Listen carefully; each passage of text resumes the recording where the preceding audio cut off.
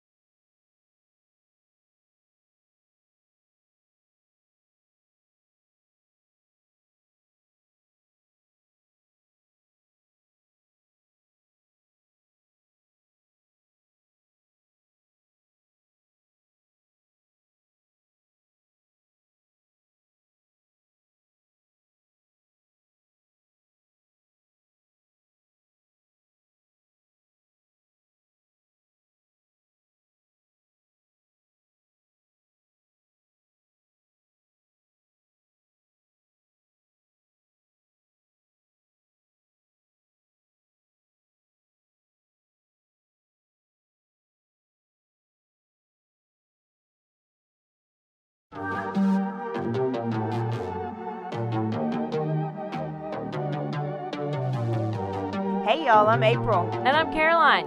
And this is your Bloody Happy Hour. Caroline, are you ready for this? This is your newest guilty pleasure. It's the bloodiest part of your week. Did we say something about it also being happy hour? Show did. Because we about to be sipping on some murder. Bloody Happy Hour.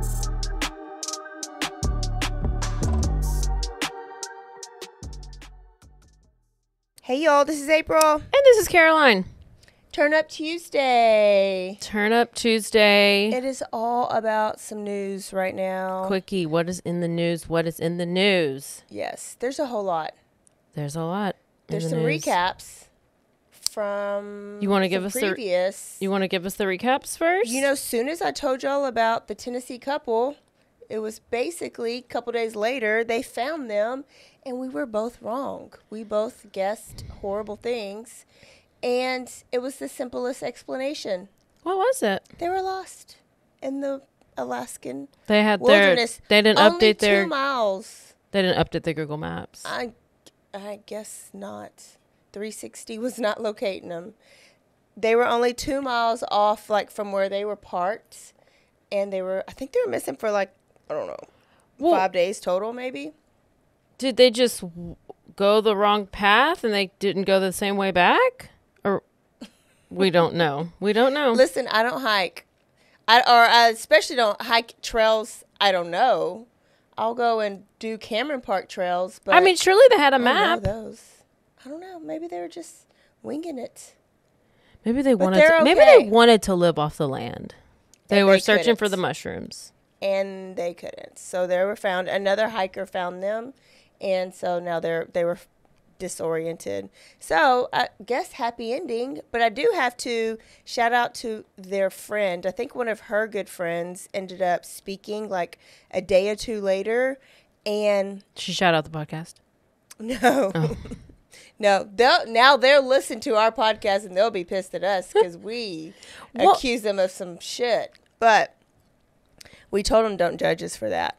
But this friend was like, I'm not going to give dirty details, but they were on again, off again. I don't think there was any foul play. They have to be lost. Like she was not going to point a finger at anybody, which don't let one of my friends go missing because I'm just going to be like, so-and-so did it and so-and-so did it. Or they're guilty. And then the Antonio Armstrong Jr. trial is officially over with. So think back to the spring, I believe, we covered in a Quickie the story about the former NFL football player and his wife were shot in their sleep, in their bed, in their condo in Houston.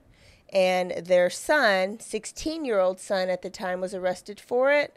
There was a lot of question whether he did it or not because there was another sketchy stepson, that people thought he might have done it. And then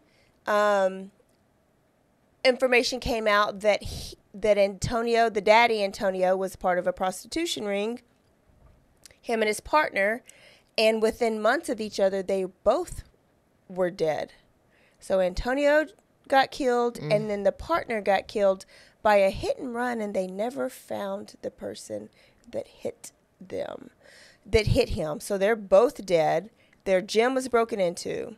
So anyways, there was 3 trials, or 4. The first 2 were mistrials. They were a hung jury.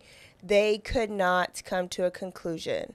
And this DA was adamant to get this little boy, Antonio Armstrong, who's not a little boy anymore, convicted. And so they've been in trial for a couple weeks. Jury deliberated and found guilty, and he's sentenced for the rest of his life in prison.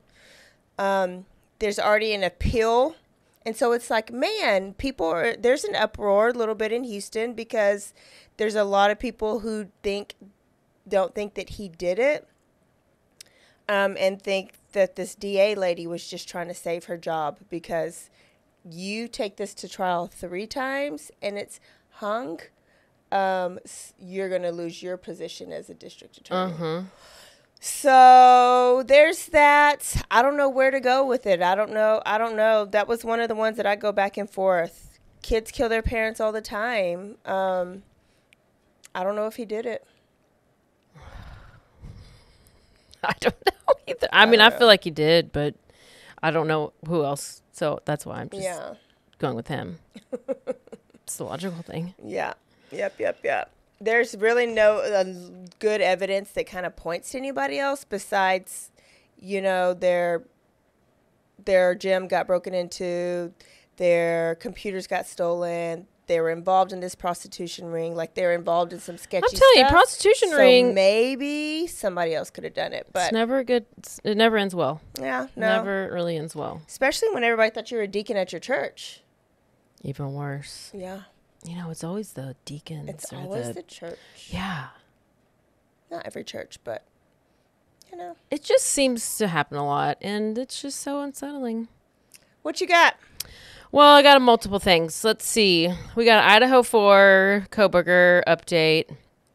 And it's they did a bunch of motions the other day, and then they had all these different dates scheduled out for September 1st, September 8th, September 15th, have all the witnesses ready, have all this ready, have all this ready. And I mean, the trial was going to start in October.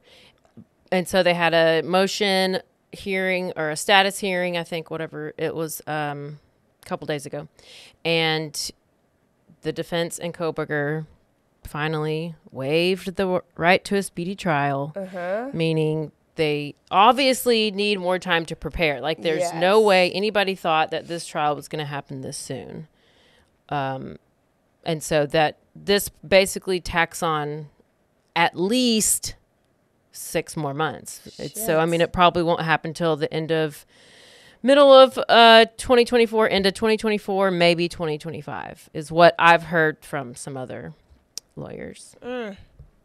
So he's, let's see, on September 1st, I don't know what day this comes out. They are supposed, and Ann Taylor, the defense attorney for Kohberger, has requested a motion for no cameras in the courtroom. No, Taylor, don't do it. This will be my first trial I'll ever watch, hopefully. The issue is we have this court TV guy doing this camera, and they've told them in the beginning, don't just focus it on Kohberger. When somebody, just have it focus on either who's talking, if there's like some witness talking, the judge talking. You don't just always zoom in on him. Yeah. And then they would zoom in on him. So they're ruining it for us. Yeah. So we're just, hopefully we can stay up. It's Idaho, and they get real. Well, they had Gwyneth Paltrow's on, and that was Utah. Well, Utah and Idaho are basically the same. They basically morphed. So that's really just the latest. On the Kohberger. So we're going to have to wait and just wait and wait and wait. Enough waiting.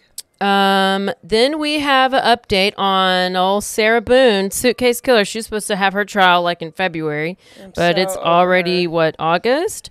So she has gone through, I think she's on her 6th attorney. And now this attorney has submitted a letter to the judge that he wants to withdraw from being her, which he's already said this. He does not want to be her attorney. And now he's officially wrote the judge a letter citing irreconcilable differences. It's like they're divorcing. And he said that the defendant will not be satisfied with any attorney unless said attorney does not have a caseload and can dedicate his or her time solely to Miss Boone's case. Wow. And he's like, he said, I think the best possible solution is to have the defendant represent herself. Yes, because no attorney can satisfy her. And apparently she calls him and he doesn't answer, and she only has one of his 2 phone numbers. And I mean, I'm sure she bugs the shit out of him. Oh, I would hate it. And he's like, well, I'm like I'm in a murder trial right now, which you have to obviously give. I don't know his side. We only know what she's been telling us. So it's like, are you really not answering her phone calls? Are you really just ignoring her? Or is she just like, but I mean, this is number 6. So it seems she's the common denominator. It's you, Sarah. It's you. Sarah, it's you. You're the problem. It's you. Like, look, man, if you're just going to continue writing these letters and being crazy and just represent yourself. Just do it. Just pull a Daryl Brooks and just do it for us. Yeah, that'd be a good show. The trial is still currently scheduled for October 2nd. Oh, that was supposed to be. Well, Idaho's. I mean, I know. Yeah, I know. We're about to be real busy in October. Oh gosh. But she's being held without bond. I'm sure this will change if who knows. So currently it has not been rescheduled. I haven't heard anything from the judge. So there's that one. Let me, where do you want to go? BTK or Rachel Morin? We'll end with BTK. Okay, let's end with BTK. Rachel Morin. This is last week who I called her Tiffany. And I was talking about she was murdered on a trail out in Washington, Maryland, Bel Air, Maryland. So 37-year-old mother of 5, this girl, Rachel Morin. She had kids the ages of 8 to 18, 3 different dads. Kids are all with the dads now. August 1st, her boyfriend, Richard Tobin, had announced on Facebook that they were in a relationship. And then on August 5th, he reported she was missing around midnight. So this guy, her boyfriend, Richard. Wait, when did he put it on Facebook? He put on Facebook they were in a relationship August 1st. Okay, so it lasted 4 days. And then she went missing 4 days later. Wow. And now a word from our sponsors.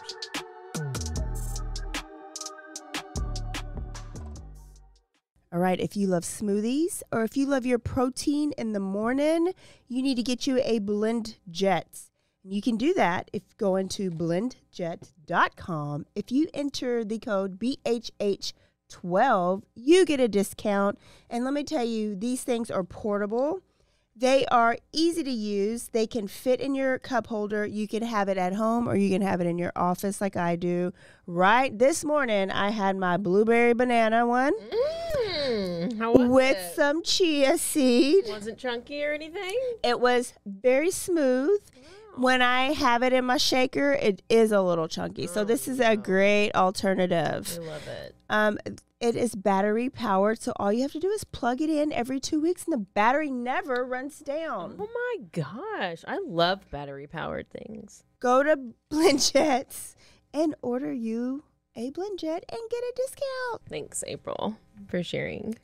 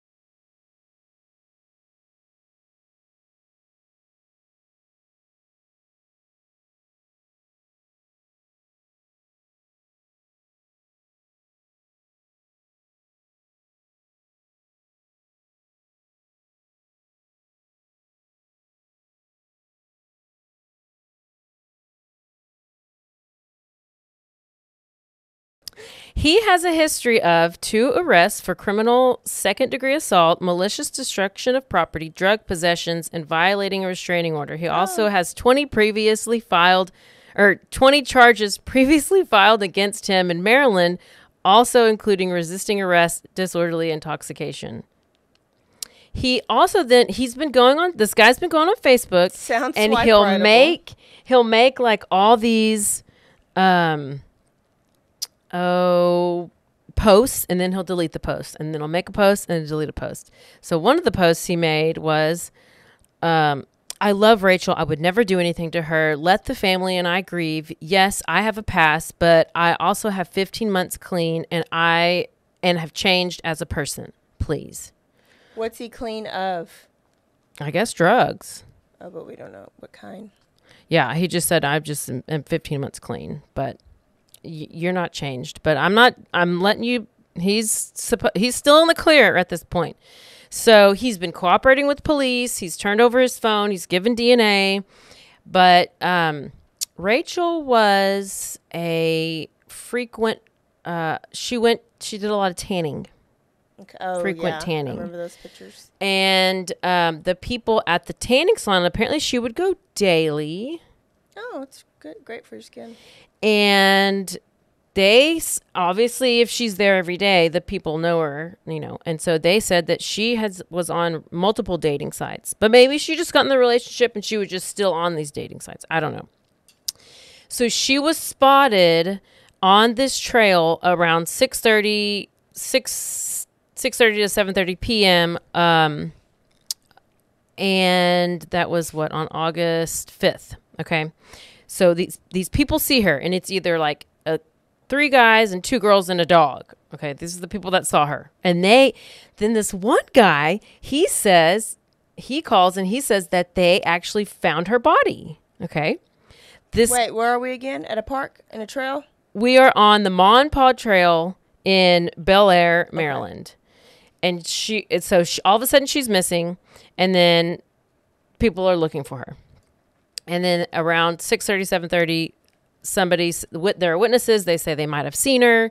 And then this random guy named Michael Grabinski, whatever.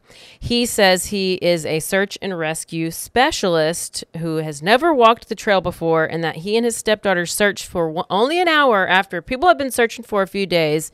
They searched for an hour, but he felt compelled to check the drainage tunnels. And he had a vision of tunnels. Oh. And now this guy, you would look at him and you would judge him. He got a few missing teeth. It sounded a little sketch. It looks maybe like he lives in a tent. In the drainage tunnel.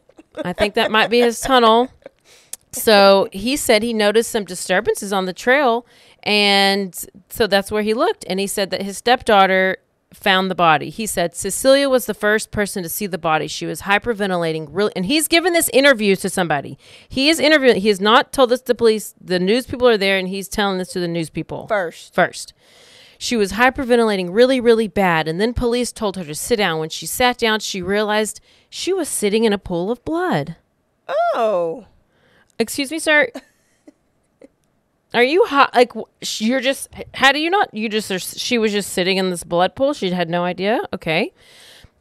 And they said that that Rachel was laying on her back. She was fully naked. She had brutal trauma, and it looked like her head had been smashed in with a rock. There was a 15 to 20 foot blood trail. So it looked like she'd been beaten and dragged into that position. And they said it looked like the killer was trying to erase her identity, and the right side of her face was gone. The injuries were so horrific that there won't be an open casket at the funeral. These are all quotes. This is what this guy, this Michael Grabinski with missing teeth who lives in the tunnel, this is his interview. And they're like, and so then police finally talk to them. They're like, could you not? Tell us these things. Yeah. Don't go interview. You're giving away so much information about this case. So then people are believing him. They're not believing him, but they found the body, and that's what the body looks like. And then there was this, it's connected to this guy who was on this Ring video who like from 6 months ago. So apparently they're looking for this random guy who did a home invasion. They have a Ring video of like the side profile of his face and the back of his head, and for him like walking out of the door. Random guy, they don't even know his name. So the boyfriend is not, I mean, I'm sure everybody's a suspect, but he's still like not arrested, working with, or like being actively investigated. Yeah. And he's still cooperating. He's still cooperating with them. So we have these, and they haven't found anybody, but the police said, I think it was an interview yesterday, they're like, we have to find this, whoever did this person will kill again. So it's not safe out there. I don't know. It seems real personal. I know. But then, okay, if she's, it could be that you got to look at her because she's very, very made up. She has like really big lip fillers, and she has real like fake boobs, and she's like good looking. She's wearing her little Lulu clothes out there on that trail. So, and she's pretty petite, blonde hair. I mean, anybody could have been following her if they knew if she went and ran daily, or they could have gotten her schedule. So somebody could have been following her, stalking her, and attacked her. I don't know how, I guess people couldn't tell. What if they did drag her from that tunnel? So this tunnel, it's like a big tunnel that you can like ride your bike through. Yeah. I mean, when I heard tunnel, I was thinking like one of those swampy tunnels. They have a bunch of those like out at Cameron Park, and so you run through them, you can ride your bike through them, and it gets really dark, but people usually just go in and like graffiti them. Yeah. They're like through, I mean, you go through them in a lot of the races, so I can see how for a minute you go in there, you can't see much around you, but you come out in 10 seconds. But somebody must have been waiting in there for Somebody had been waiting, so that's what we know now, and we'll keep an eye on it. But look at all these potential suspects. 3 baby daddies who could all very well have a motive. And if she was actively dating, so they are going to have to dig into her love life. And was she like talking to somebody, and then they found out she was in a relationship on Facebook from that guy that posted about it, and then got real mad? And then the guy that found her. Real sketch. That's sketchy. This guy, he had ponytail, he had giant rings on all of his fingers, real skinny guy. Yeah. So I don't know. There's got to be more that we don't know. Which one would make the most sense? It's always the simplest. I mean, I know. I go with the boyfriend. Yeah. Or he hired somebody to do it, but I mean, I don't. Unless it could have been baby daddy. Yeah, I'd like to know what kind of but a lot of parenting there was going on. Co-parenting. Well, yep. Is that loud? I have a Michael Orr update. Okay. So here is maybe a little bit of the. Okay, let's just start from here. Michael filed a petition in probate court. Okay. He claimed that he was tricked into signing the document, making the Tuohys his conservatives. Is this the part you said or not? Okay. So I'm going to go over that real fast. So he says that, made the Tuohys his conservators and not his adoptive family. They gave him legal authority to make business deals in his name, like you said. But he complains that he never received any payments from the blind side, right? So he says that he was lied to by the Tuohys. They enriched themselves at his expense and blah, blah, blah. The Tuohys have denied this. And they said that he was well aware of the nature of the legal relationship, that it was a conservatorship, and that it was not an adoption, as he was 18, and they split the money 5 ways, like between all the members of the family. So in 2011 is when he wrote his first book. And in this book, he wrote that he had entered into a conservatorship, and he didn't really care because it meant that he knew he was part of their family. Here is the quote. Since I was already over the age of 18 and considered an adult by the state of Tennessee, Sean and Leanne would be named my legal conservators. They explained to me it pretty much means the exact same thing as adoptive parents, but that the laws were just written in a different way that took my age into account. Honestly, I didn't care what it was called. My mother was going to be at the hearing to agree that she supported the decision to have the Tuohys listed as my next of kin and legal conservators. And that's exactly what the Tuohys said, like when they came out. So, verbatim. Yes. So it sounds like that this is driven, like he's at a crossroad in his life. He's 37. He no longer plays football. And apparently in his newly released book, he's written that he struggled with his job and his career and his depression. So maybe this is some kind of petition. It's more like of a publicity campaign for his book, for his new book. And maybe he even wants to conjure up some kind of Netflix documentary, like maybe like to enrich himself or enrich his brand. And then the Tuohy's attorney came out with a statement.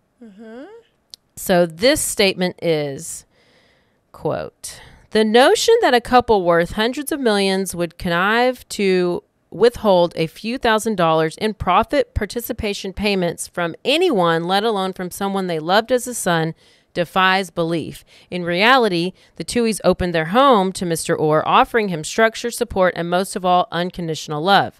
They've consistently treated him like a son and one of their 3 children. His response was to threaten them, including saying that he would plant a negative story about them in the press until they paid him $15 million. The evidence documented in profit participation checks and studio accounting statements is clear. Over the years, the Tuohys gave Mr. Orr an equal cut of every penny received from The Blind Side, even recently when Mr. Orr started to threaten them about what he would do unless they paid him an 8-figure windfall, and as part of that shakedown effort, refused to cash the small profit checks the Tuohys gave to him. They still deposited Mr. Orr's equal share into a trust account they set up for him. And that's what I said. I said there were 220 million. What are they going to like fight over pennies on the dollar over that? Like, so it seems like is some money either grab. He needs some money or he's really having some mental issues, or it's a little bit of both. But I did say all this came out when his book deal was coming announced. You always know that speaking the truth. Yep, that's exactly right. But it's just hard to like.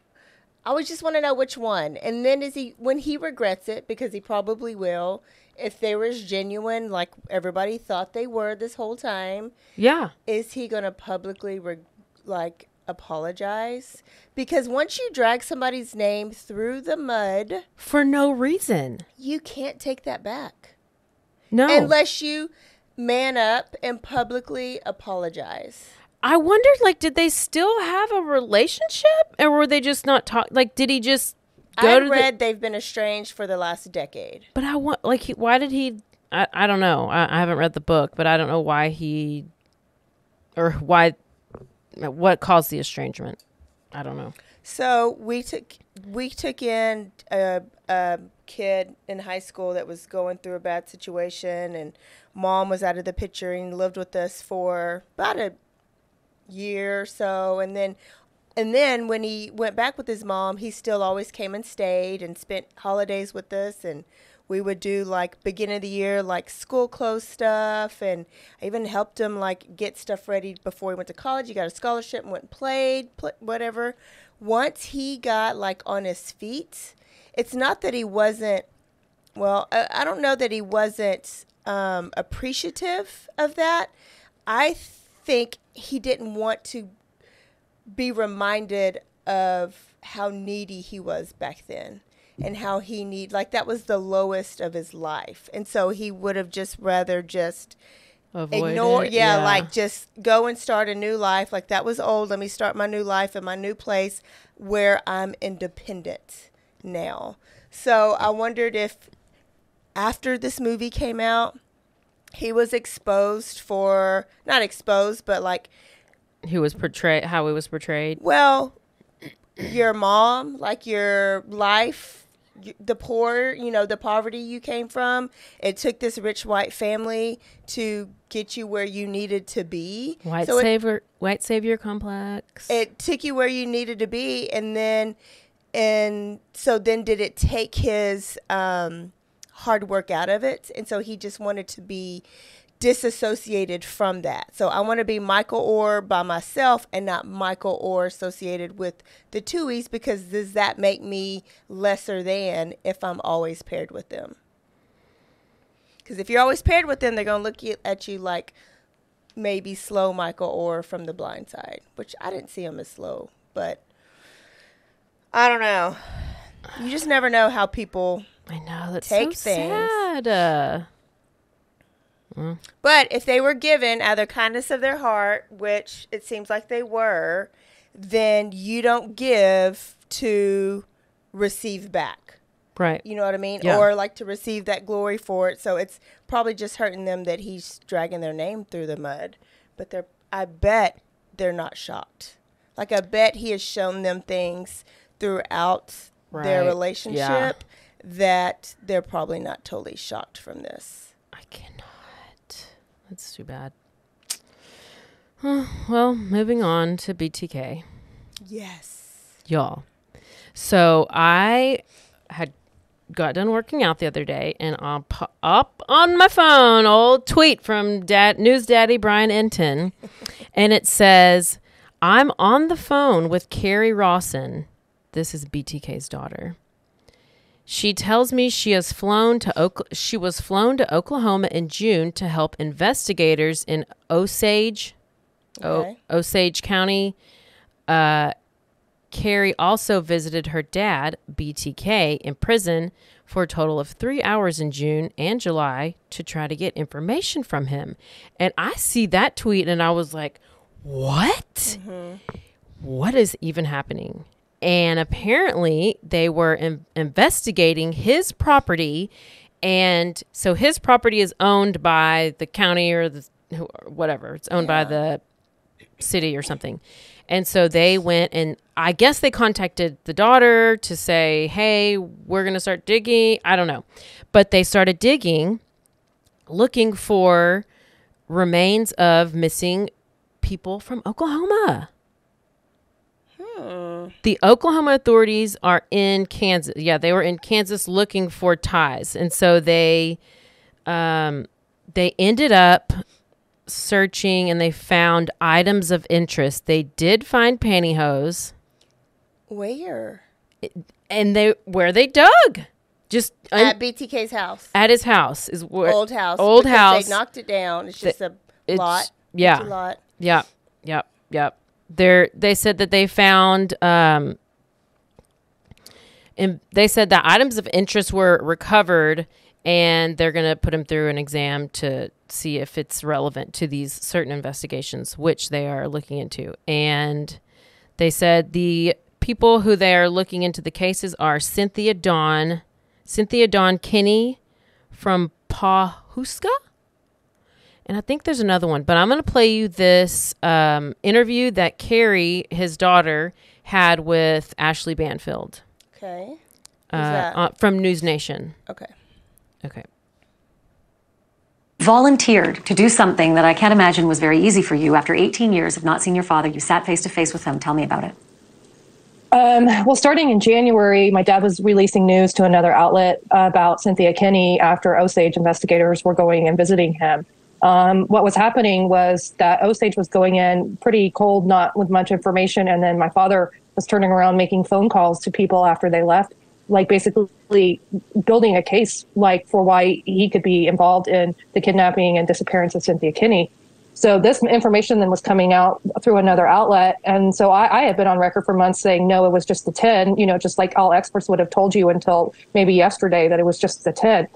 Then in June, we found out about Shauna Garber. She was found murdered in Southwest Missouri in 1990. And that one actually really more fits his MO with the bondage, the way her body was found and the way she was dumped. So then I really was just wondering what was going on. And I reached out to McDonald County, Missouri, and they quickly got me over to Osage County, Oklahoma, and flew me in within days. And then, I literally met with my Osage team, and then the next morning, I was meeting my dad in prison. I can't imagine that first moment when you were face to face. I guess a two-pronged question. What was it like for you, and did he say anything to you of value? Goodness, Ashley. First, we just had a reunion. I hadn't seen him in 18 years. He hadn't seen me. We had been cut off for 2 years. It had been letters all that time before that. So it took him a minute to process who I was. He's lost 7 inches, and he's in a wheelchair. He's pretty much rotting to his core. And so he didn't even necessarily recognize me. So we had to have a family reunion. And then I just basically laid it out that I was there with Osage investigators, and at that time with McDonald County, that my team literally was in a holding room, and that we were there to talk about serious things. And it was the first time he ever dropped his mask and became BTK in front of me.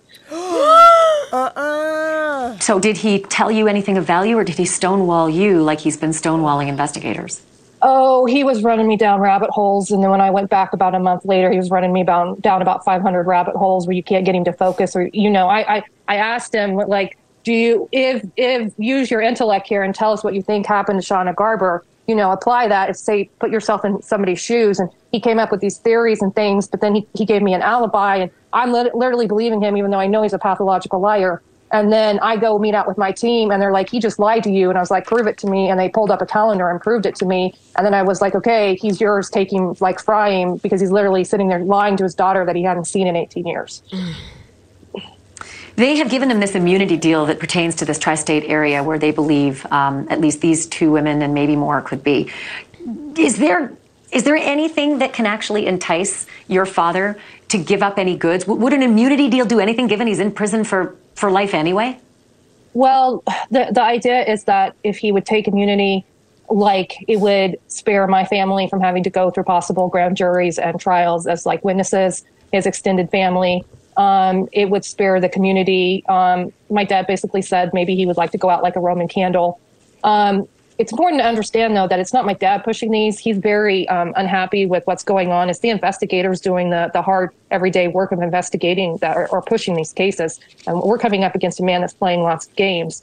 My father does not want to be put in a van and woken up in Oklahoma in a holding cell for, the kidnapping of Cynthia Kinney. He wants to live his life out at the prison that he's at. So that's one pressing point, that if he's not going to cooperate, then we're going to do this the legit hard way, and he's going to wake up some morning somewhere he doesn't want to be.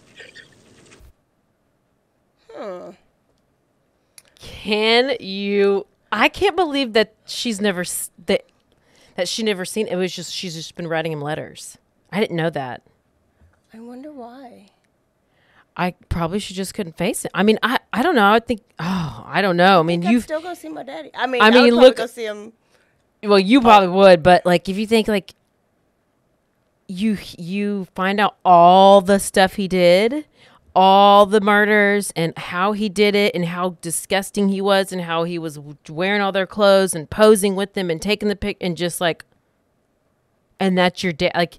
That's not the guy. That's not who you know. That's not so. So it's maybe you don't want to even. You don't want to know that guy, so you just write letters. And I don't. You just made a good point. So you write letters because she didn't want to see the real BTK. Yeah. And that's what she got. And then when she said that was the first time I saw BTK. Did you just become the FBI? I did. That was your application. I mean, what she was and then the BT mask came down or whatever. What do you think his reasoning is behind taking people down these rabbit holes? First of all, it's not like him to have not confessed to these. Mm-hmm. He loved it. He gloated and told details and details about every single person. So why would he omit these couple of people? But I guess she said in the interview that he had started to call because he's playing his cat and mouse games again. Uh-huh. So but why would it take so irrelevant right now with Kohberger getting all the Okay, so things, is but he would he becoming have irrelevant? And so kept those Yes. in the back of his in like his back pocket because he's like, okay, here and then, okay, but when did he get sentenced? When did that all happen? Well, I guess it was 18 years ago. She said she hadn't. Sometimes they'll withhold some just to always have something to like bargain with. Yeah. Or just to not be irrelevant, because once they know everything and they don't need you anymore, all the book deals are done, like you're just sitting there rotting in a cell. So maybe he just had them in his back pocket for when he needed to become relevant again. And with Kohberger and all that coming out, and he's connected to what's her face, Catherine Ramsland, who wrote the book about BTK and spent all this time with him, probably had a baby with him or something. She was like obsessed with him. So yeah. So either that. And so he probably found out about that and was like, oh. Or he's lying just to be relevant for a period of time. Right? So either he did it and he's lying. Okay, so either he did it and didn't tell them so that they can come back and he can be relevant again, but he's telling all these tales so that it can last longer. Because if he just confessed the first day you go in, they're going to be done. Yeah. It'll be over with real quick. Yeah, they won't need him. Now they need him. Daughter may come back again.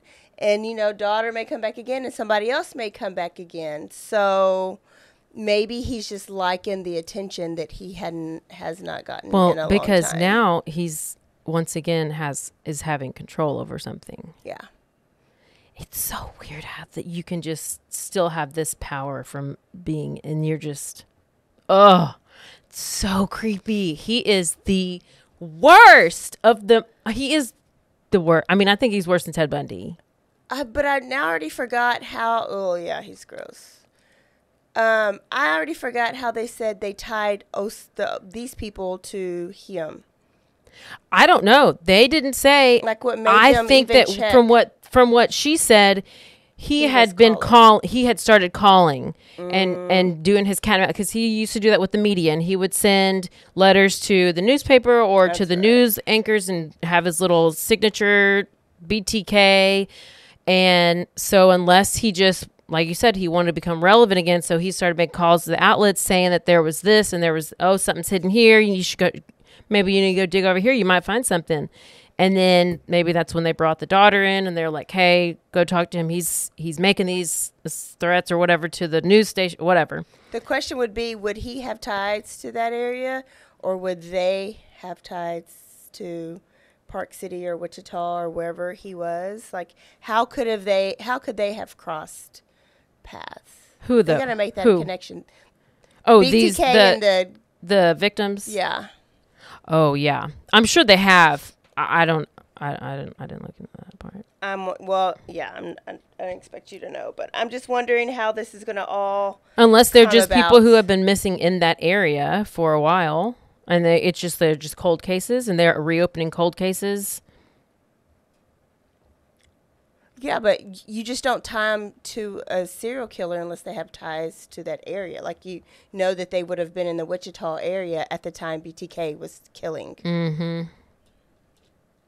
Or unless you figured out that BTK would have been in the area where they were at the time of their death. And Brannington it's like a 10-minute interview with one of the sheriffs, and he kind of goes into detail about these things. I need to put that somewhere. Gosh.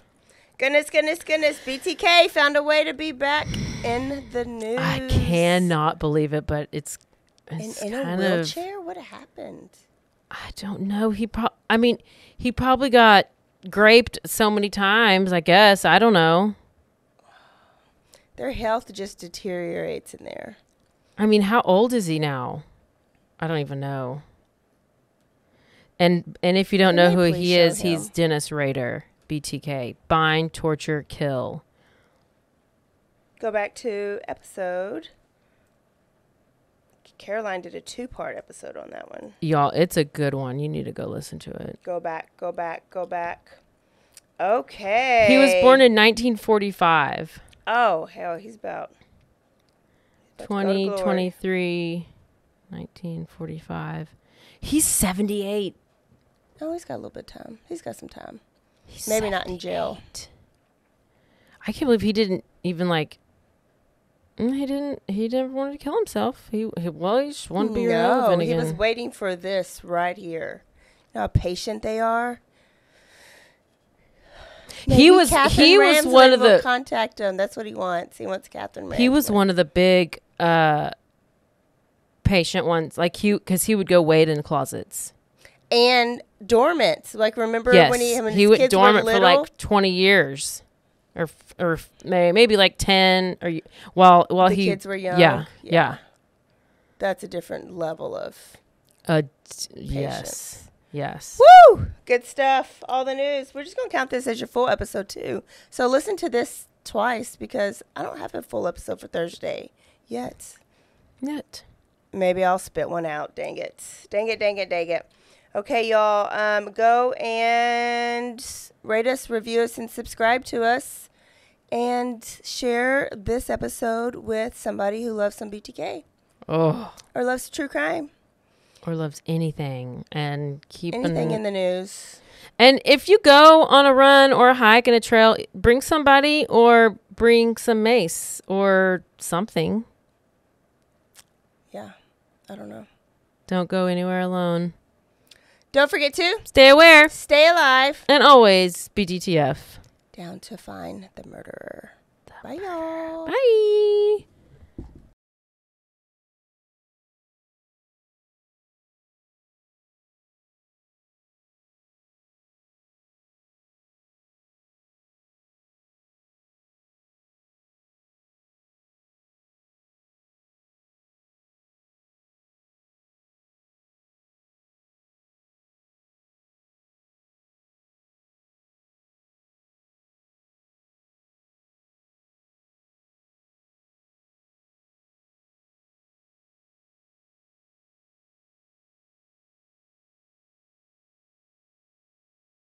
For the ones who get it done, the most important part is the one you need now. And the best partner is the one who can deliver.